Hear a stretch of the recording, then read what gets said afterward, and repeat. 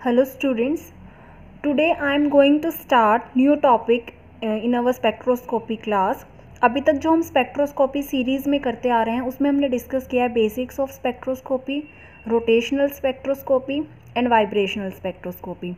Today I am going to start my first lecture regarding Raman spectroscopy. So let us see what the introduction says. Raman spectroscopy deals with the scattering of light. तो first of all ये ध्यान रखने लायक बात है कि Raman spectroscopy में we deal only with the light which is being scattered and note the absorption of light. जो अभी तक हमने स्पेक्ट्रोस्कोपी स्टडी की हैं, जैसे रोटेशनल हो गया, हमारा वाइब्रेशनल हो गया, उनमें जो हमने स्टडी किया है मॉलिक्यूलर स्पेक्ट्रोस्कोपी में मेनली एब्जॉर्प्शन फिनोमिना को स्टडी किया है कि जो लाइट एब्जॉर्ब हो रही है उसके कॉरस्पॉन्डिंग क्या स्पेक्ट्रा आएगा. लेकिन रमन में जो स्कैटर्ड रेडिएशंस हैं उनसे रिलेटेड स्पेक्ट्रोस्कोपी स्टडी की जाती है. तो सबसे पहले जो रमन साइंटिस्ट थे उन्होंने इसको कैसे डील किया, कैसे फाइंड आउट किया. 1928 का एक्सपेरिमेंट है ये जो रमन द्वारा किया गया था. Raman found that when light of definite frequency was pass through solid, liquid और गैस. यहाँ भी ध्यान देने लायक ये बात है कि जो रमन स्पेक्ट्रोस्कोपी है ये इक्वली एप्लीकेबल है सॉलिड पर भी, लिक्विड और गैस पर भी. And the scattered radiation was observe. It consist of lines, मतलब जो स्पेक्ट्रा में हमें लाइन्स दिखती हैं, not only of original light, मतलब जो ओरिजिनल फ्रीक्वेंसी थी, but also lines of some lower and higher frequencies were observed.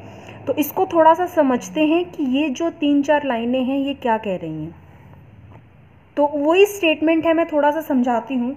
For example यहाँ से हमने रेडिएशन डाली किसी भी मैटर के ऊपर, ठीक है. यहाँ पे हमारा मैटर है जिसका हमें रमन स्पेक्ट्रा स्टडी करना है, ठीक है.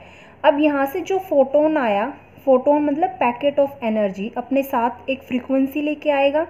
इस फ्रीक्वेंसी की EM रेडिएशन इसके ऊपर इरेडिएट करवा दी.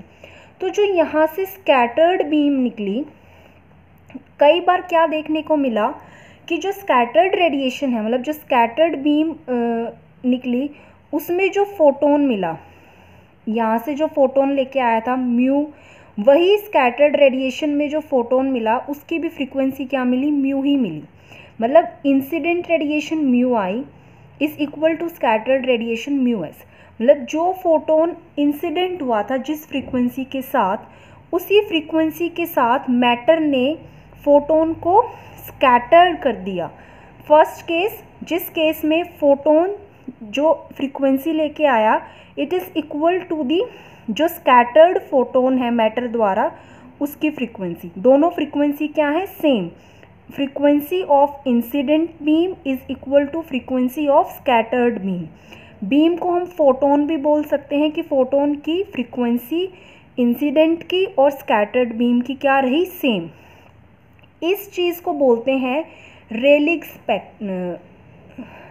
स्कैटरिंग, ठीक है. ये इसका नाम है, रेलिग स्कैटरिंग, ठीक है.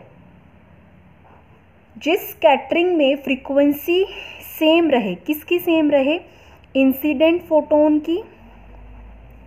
Incident photon frequency is equal to जो स्कैटर हुआ है फोटोन मॉलिक्यूल द्वारा उसकी, दोनों की फ्रीक्वेंसी क्या रही, सेम. लेकिन अभी हमने पढ़ा कि रमन ने ये ऑब्जर्व किया था एक्सपेरिमेंट में कि जो स्कैटर्ड फोटोन है कई बार क्या मिला, उसकी फ्रीक्वेंसी इंसिडेंट वाले फोटोन से चेंज हुई मिली, या तो कम या ज़्यादा, ठीक है. तो ये कैसे पॉसिबल हो सकता है. फॉर एग्जाम्पल मैटर ने, जब मैटर के ऊपर ये फोटोन इरेडिएट हुआ तो मैटर ने कुछ एनर्जी, इसको हम m से डिनोट कर रहे हैं सिंप्लीफाई, मतलब समझने के लिए, मैटर ने कुछ एनर्जी अपनी किसको ट्रांसफ़र कर दी, जो इनकमिंग फोटोन था जो अपने साथ फ्रीक्वेंसी लेके आया था म्यू आई. क्योंकि मैटर ने अपनी एनर्जी फोटोन को ट्रांसफ़र कर दी तो जो स्कैटर्ड फोटोन है अब उसकी फ्रीक्वेंसी क्या हो जाएगी या उसकी एनर्जी क्या हो जाएगी, इंक्रीज़ हो जाएगी. तो इस केस में क्या होगा, जब मैटर अपनी एनर्जी का कुछ पार्ट फोटोन के मतलब फोटोन को ट्रांसफ़र कर दे जो अब स्कैटर्ड फोटोन होगा उसकी फ्रीक्वेंसी या एनर्जी क्या हो जाएगी, इंक्रीज हो जाएगी एज कंपेयर टू जो इंसिडेंट हुआ था फोटोन उसके ऊपर। ठीक है, एक केस ये हो सकता है कि जो इंसिडेंट फोटोन है हमारा वो अपनी कुछ एनर्जी मैटर को ट्रांसफ़र कर दे।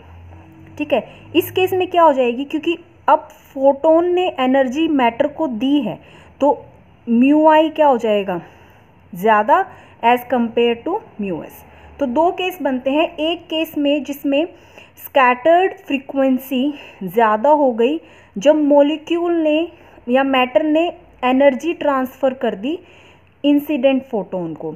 दूसरे केस में क्या हुआ, जो इंसिडेंट फोटोन था उसने मैटर को एनर्जी ट्रांसफ़र कर दी, तो मैटर की एनर्जी इंक्रीज हो गई और अब जो स्कैटर होगा फोटोन उसकी एनर्जी क्या हो गई, कम, क्योंकि उसने अपना कुछ पार्ट मैटर को शिफ्ट करवा दिया मैटर के ऊपर। तो ये जो दोनों केसेस हैं, फर्स्ट केस में इंसिडेंट वाले की ज़्यादा है स्कैटर्ड के केस में, इसमें क्या हुआ है, energy is transferred to matter या मॉलिक्यूल जिसका भी हम स्पेक्ट्रा ले रहे हैं फ्रॉम इंसिडेंट फोटोन। ठीक है, तो अब वो अपने साथ कम एनर्जी लेके जाएगा, तो कम एनर्जी या कम फ्रीक्वेंसी के साथ क्या होगा, स्कैटर होगा। इस केस में क्या हुआ, स्कैटर्ड वाले की ज़्यादा हो गई फोटोन की एनर्जी, तो यहाँ पे क्या हुआ, energy is transferred from matter to incident photon. ठीक है, यहाँ पे उल्टा केस हुआ है, जो फोटोन आया उसको मैटर ने एनर्जी सप्लाई कर दी, तो अब वो जब स्कैटर होगा तो कुछ ज़्यादा एनर्जी के साथ स्कैटर होगा। ठीक है, या फ्रीक्वेंसी के साथ स्कैटर होगा। तो ये तीन केसेस हैं। फर्स्ट केस है रेलिंग स्कैटरिंग, तो जो ये वाली होती है जिसमें incident frequency is greater than scattered frequency, इस चीज़ को बोलते हैं, मतलब इसके कॉरेस्पॉन्डिंग जो स्पेक्ट्रा में लाइन आती हैं वो लाइन होती हैं स्टोक्स लाइन। ठीक है, और इस केस के लिए जिसमें स्कैटर्ड फोटोन की फ्रीक्वेंसी ज़्यादा होती है as compare to incident photon की फ्रीक्वेंसी, इसको बोलते हैं एंटी स्टोक्स लाइन। अब इन दोनों में जो डिफरेंस हो गया, डिफरेंस आ गया, तो उस डिफरेंस को हम क्या बोलते हैं, रमन फ्रीक्वेंसी या रमन शिफ्ट। उसको हम लिख सकते हैं delta mu equal to mu I minus mu S. तो जो ये डिफरेंस आया है इस चीज़ को हम क्या बोलेंगे, रमन फ्रीक्वेंसी या रमन शिफ्ट। ठीक है, अब इसको थोड़ा सा डिटेल में कि स्टोक लाइन और एंटी स्टोक लाइन जनरेट कैसे हुई रमन स्पेक्ट्रा में, that will be discussed in the second lecture of Raman spectra. इस स्पेक्ट्रा में सिर्फ आपको इतना इस लेक्चर में सिर्फ आपको इतना स्टडी करना है कि जो रमन स्पेक्ट्रा है उसके अंदर हम स्कैटर्ड बीम को स्टडी करते हैं, और स्कैटरिंग जो फिनोमिना होता है उस केस में हमारी तीन तरह की लाइन जनरेट हो सकती हैं, जिसमें ये तीन केस बनते हैं। फर्स्ट केस को रेलिंग स्कैटरिंग बोलते हैं, सेकंड केस में जो हमें लाइन मिलेंगी वो स्टोक लाइन, थर्ड केस के लिए एंटी स्टोक लाइन।